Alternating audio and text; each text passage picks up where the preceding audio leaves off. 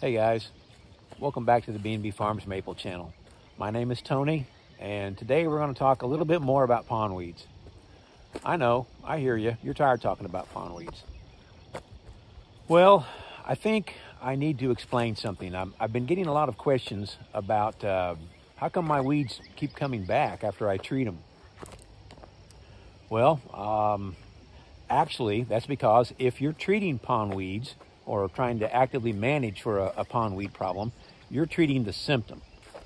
The weeds are the symptom, not the problem. It's just like when we get sick, when we catch the flu or something, we can go and we can get some over-the-counter medicine and we'll feel better for a while because we're treating the symptoms, but we're still sick. Weeds are the symptom. So what causes these weeds in your pond? Excessive nutrients. If you've got a lot of weeds in your pond, it's because your water's fertile. That's not necessarily a bad thing. Your fish need fertile water also to grow and to thrive. But Mother Nature is going to use those nutrients. And if the fish aren't using them all, she's going to plant something in the water that will use up the rest of them.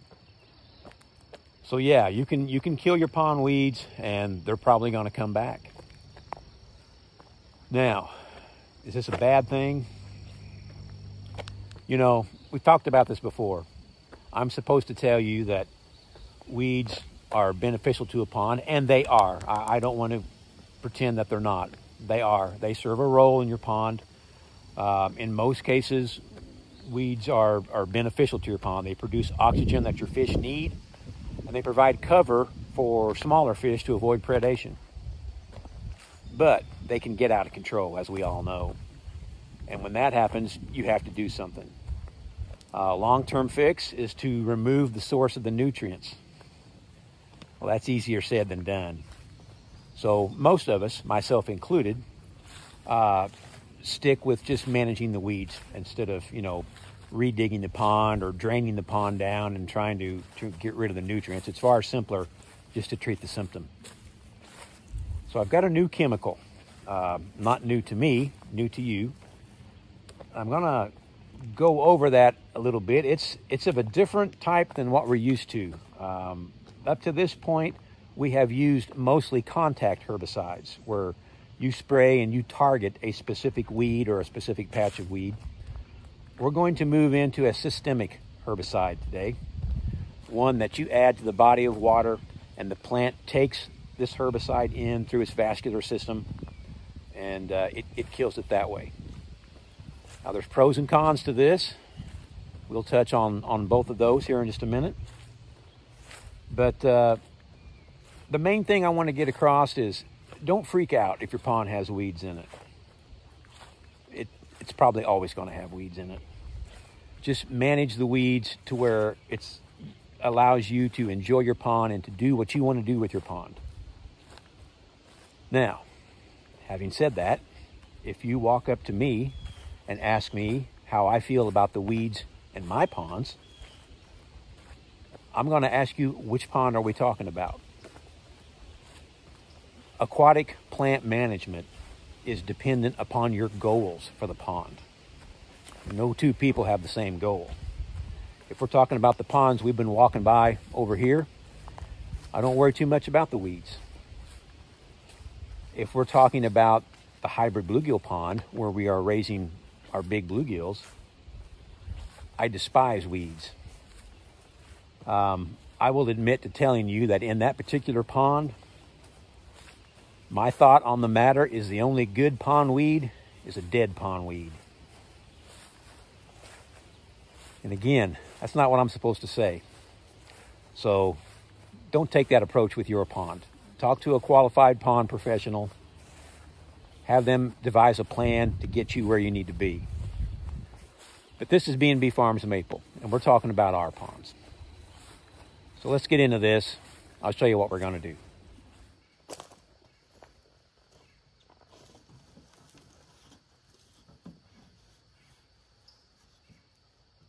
All right, pretty windy out here. I hope this comes through and you guys can hear me okay.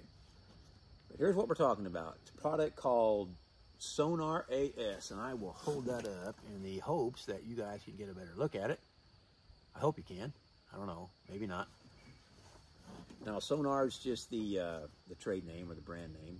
We're not as concerned with that as we are the active ingredient in Sonar, which is a product called Fluridone.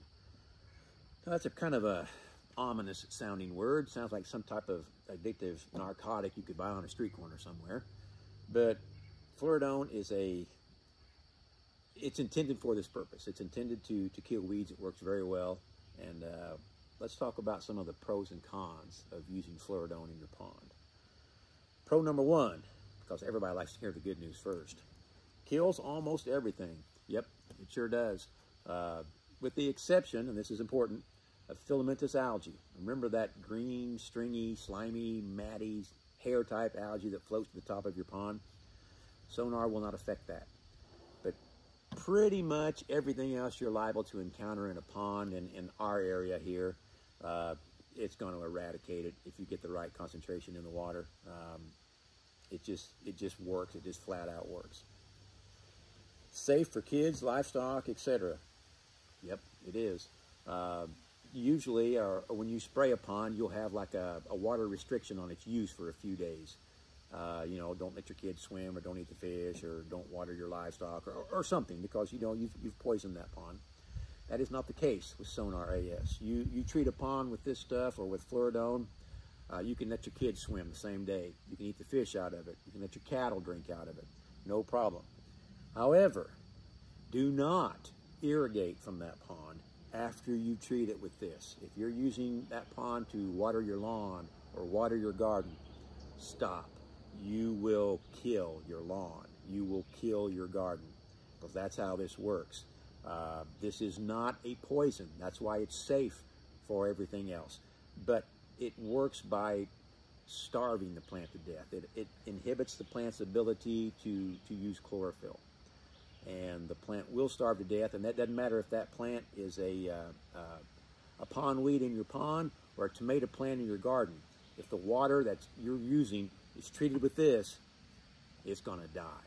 So do not irrigate once you put this in the pond. It's very effective. We've had great luck with it. I don't think we've ever had an instance where Fluridone did not come through for us. It has worked every year, and in fact, in a lot of applications, we get 2 years coverage out of it. We'll put it in the summertime, and maybe next year we still don't have a weed issue. So that's pretty awesome. It doesn't take much. No, it doesn't.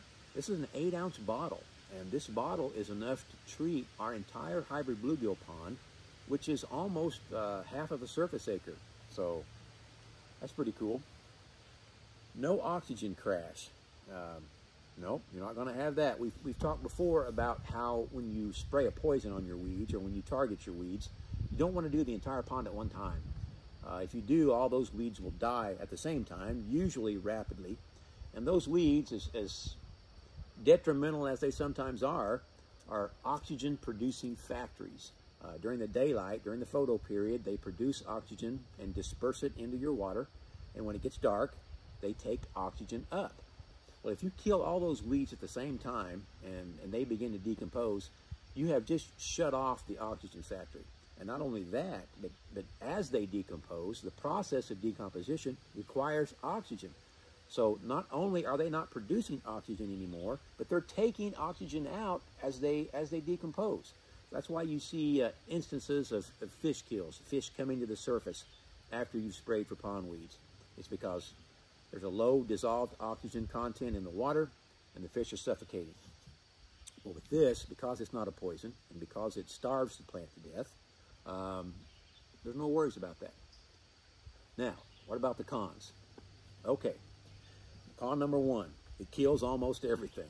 Yeah, that was a pro just a minute ago, but what if you've got some ornamental plants in your pond? You've got some water lilies that you like to look at, or even a stand of cattails that you're managing with another herbicide, not letting get out of control, but you want those in there as cover for some smaller fish. It doesn't matter. Once this goes into the pond, everything in there that utilizes nutrients in that manner, with the exception of, again, the algae, probably gonna die. So yeah, it's non-selective. There's no spraying here and letting that live over there. When you put this in, it's one and done. Takes up to 6 weeks to work. Yeah, it does. Because it's starving the plant to death, the results are not immediate.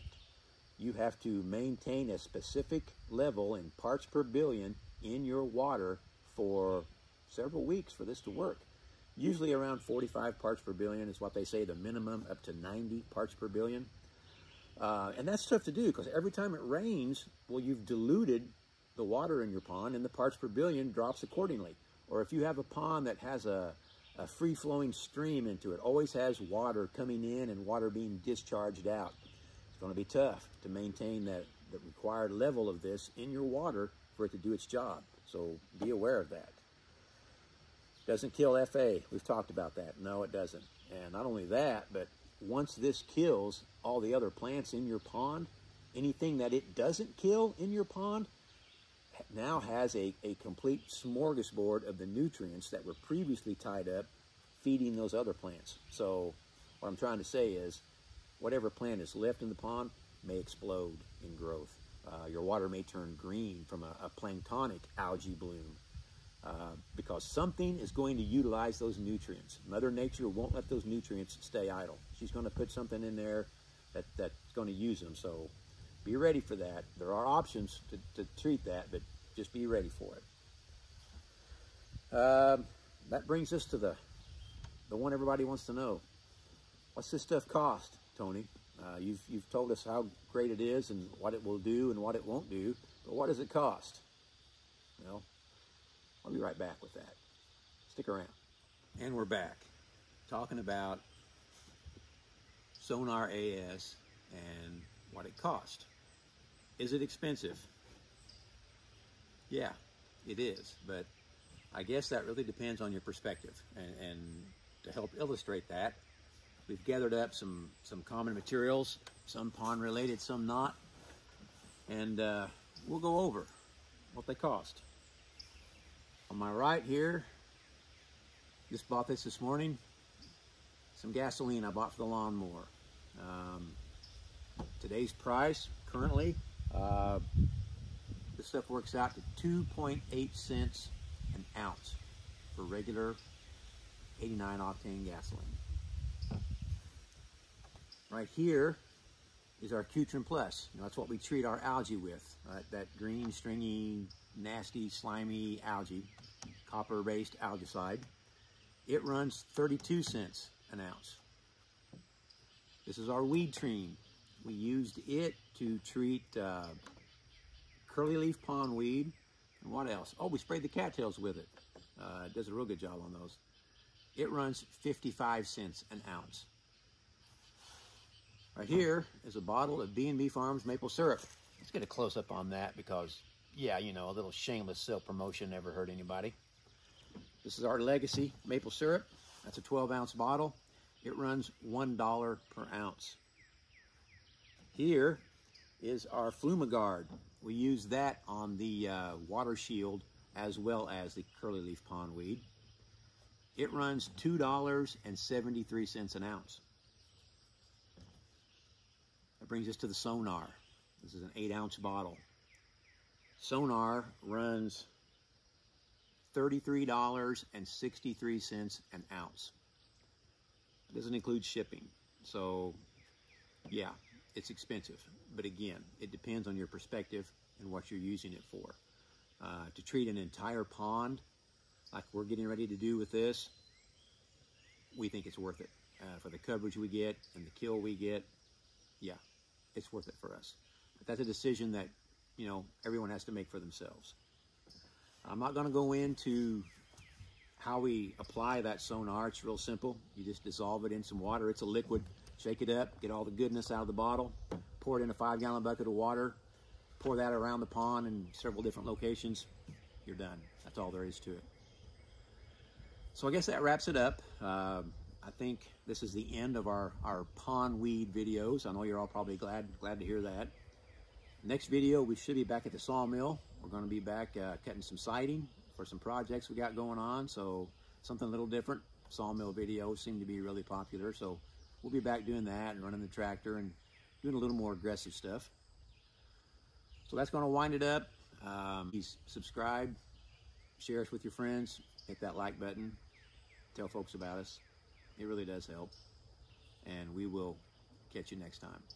Thanks for watching.